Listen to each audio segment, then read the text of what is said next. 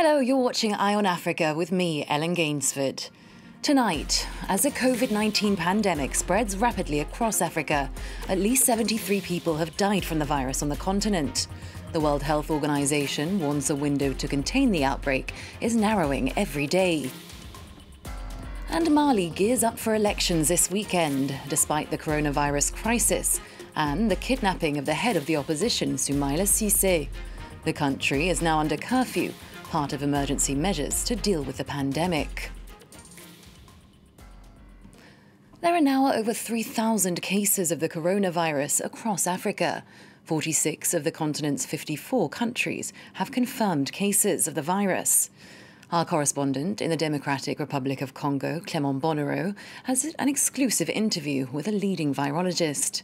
Professor Jean-Jacques Muyembe was part of the team that first discovered Ebola in the 1970s.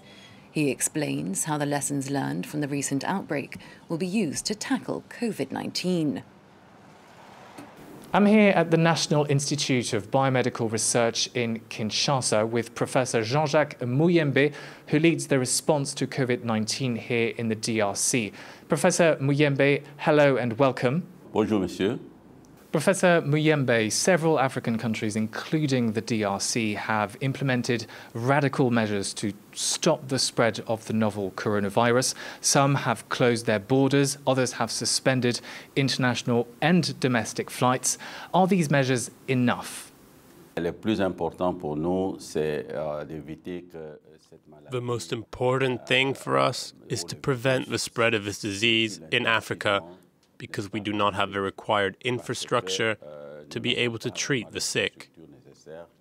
We have to do everything we can to ensure that we do not end up with the kind of situation that you've seen in Europe and China and elsewhere around the world. Professor Muyembe, should even more restrictive measures be put in place, such as confinement measures, curfews, similar to what's been done in Europe and Asia? La promiscuité, c'est ça qu'il faut éviter. The number one priority is to avoid overcrowding in the public space. We must educate people and teach them to keep their distance from each other. We're confident that with enough discipline, and if the population follows the government's guidelines, then the epidemic will play out very differently from what we have seen in Europe and elsewhere.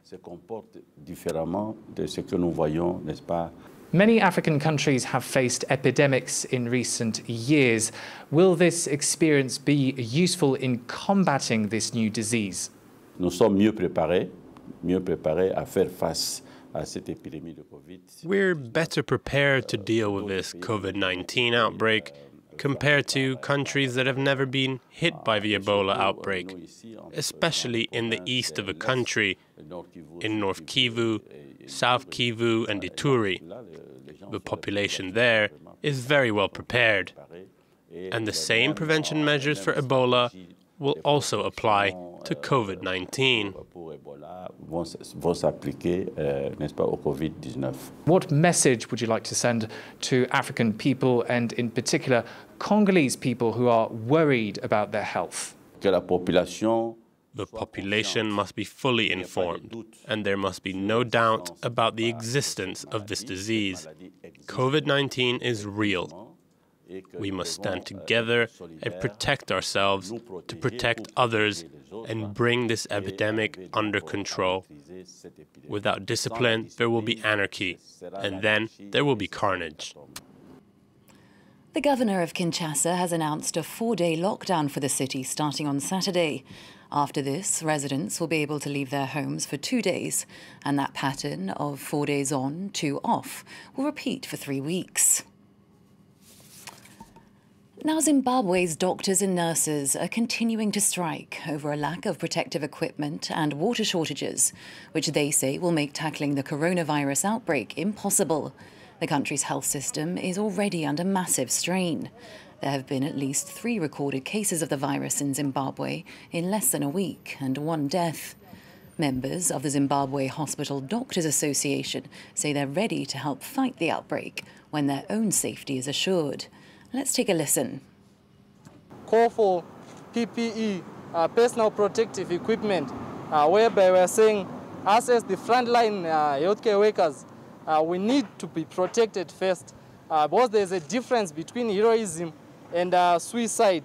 So for us, we need to be protected first so that we'll be able to help all those. So we have said let PPEs be availed first, and then we'll be able to offer our services. As we speak, Harare Central Hospital is closed, it's locked, because all the nurses decided to go and stay safe at home, because there was no plan. There was no plan as to where they are going to get face masks, etc.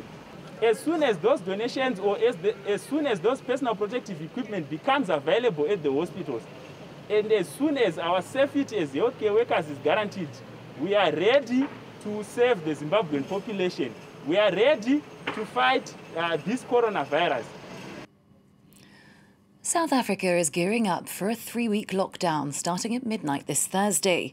The country now has over 900 confirmed cases of the coronavirus.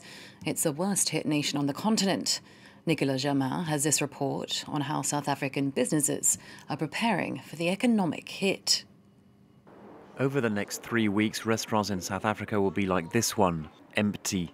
The government is imposing a 21-day lockdown.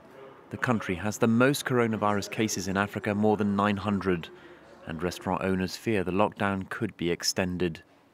On Saturday we had 227 customers, and on Monday we had 2. I mean, so it's complete devastation, because the business that we were running is all about social contact. Social distancing is the opposite of what we were offering. You know, if this is a 3 or 4 month lockdown, I shudder. I don't even want to start thinking about what those consequences are. It's just not feasible.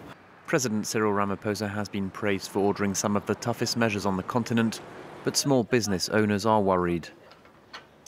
The savings that I have won't carry me through the whole 3 weeks, because I didn't see this disaster coming. I think 2 weeks max. That's the longest I can go, and then after that I really need to go underground and really tighten up and maybe get help from friends. The lockdown is expected to be especially difficult for the poorest South Africans who live in overcrowded townships.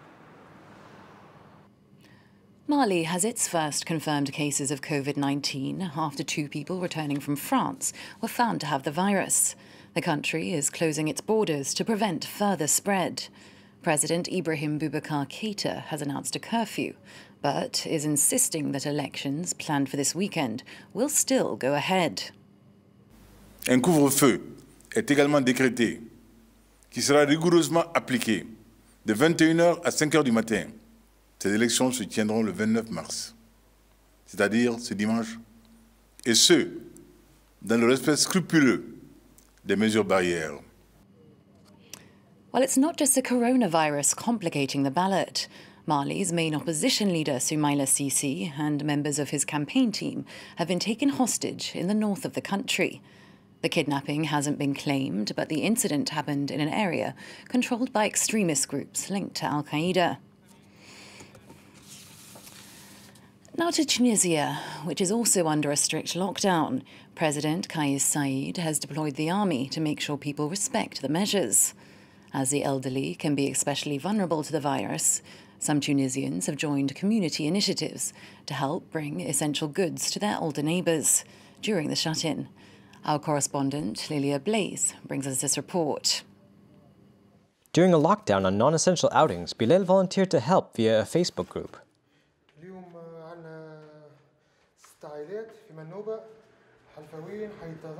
Thanks to donations, he's bringing needed goods to older people and the less able so they can avoid going out for chores.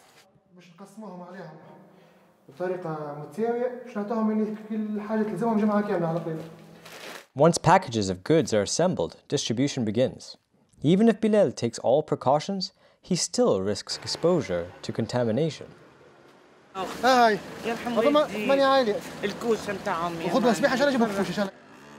But he thinks his help is needed at this time when many Tunisians are in a precarious situation, barely enduring the economic burdens of lockdown.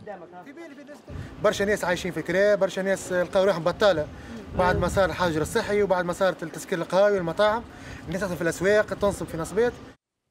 The government announced economic and social measures to help people suffering during the lockdown. But in the meantime, there's a need to educate people on the need to stay home, especially during the nightly curfew, which starts at 6 p.m. when no one can go out. At curfew time, singer Nermin Sfar gets ready and puts on makeup to go dance.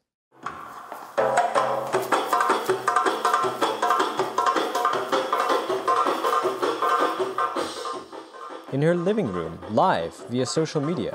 والله أنا حبيت نشجع الشعب التونسي باش يداروا خاطر فما برشا ناس حتى كي ولاو يعملوا في السهريات في النهار والعباد تتلم في النهار وكأننا ما عملنا حتى شيء. لذلك أنا قلت ناس نعرف فايدة وما تنجمش حصرة الدار، قلت لهم شدوا دياركم، أنا شجعكم باش تشدوا دياركم، وإن كل ليلة نحل لكم سهرية لايف كل ليلة 9 متاع الليل. Every night, Nermin's videos are watched by tens of thousands of viewers. She's become a phenomenon on social media and a daily cure for the psychological stresses of lockdown and pandemic. Now to other news. Somalia is getting a clean financial slate. The country's $5.2 billion debt will be reduced to about a tenth of that in the next 3 years. This after the IMF and the World Bank say the government has taken the necessary steps to be eligible for debt relief. It means that the authorities can access loans needed to improve services. After years of conflict, Somalia has recently been combating a locust invasion and floods, and needs to strengthen its health system as it prepares to face the coronavirus. Well, that's all from me. Thank you for watching this edition of Eye on Africa. Stay with us, there's more international news coming up.